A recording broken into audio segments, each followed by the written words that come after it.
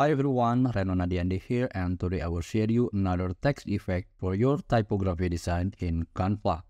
First, go to canva.com and then create a design. I will choose Instagram post portrait, and then I will go to element. I will type here letter frame, choose CO. I will choose F, A, D and E. I will reduce the size. Okay, I will change the page color to black. I will arrange them.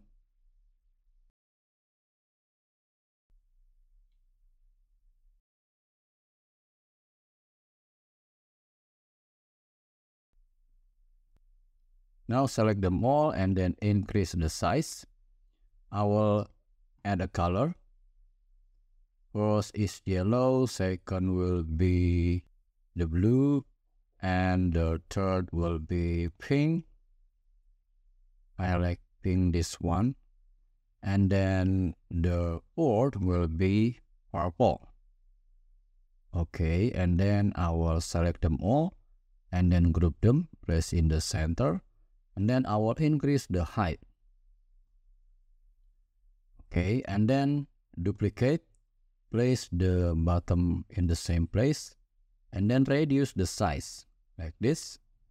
Duplicate again, place the duplicate at the same bottom line, and then reduce the size.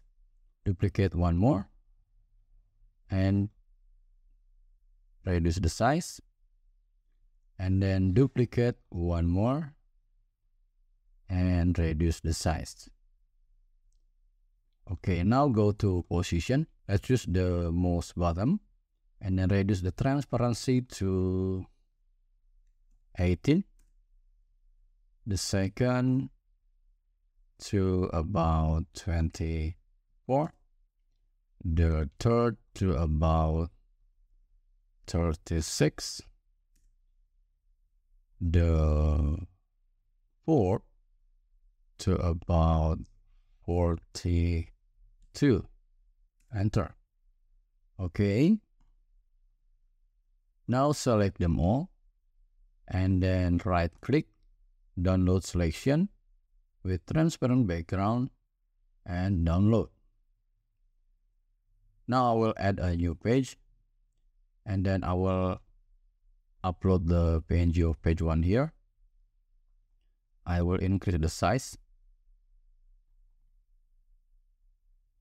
And then I will copy this one, copy and paste here. And then place it in the same place like this. Okay, adjust the size, all right. And then I will add a border weight, and then I will click this border color. I will choose white.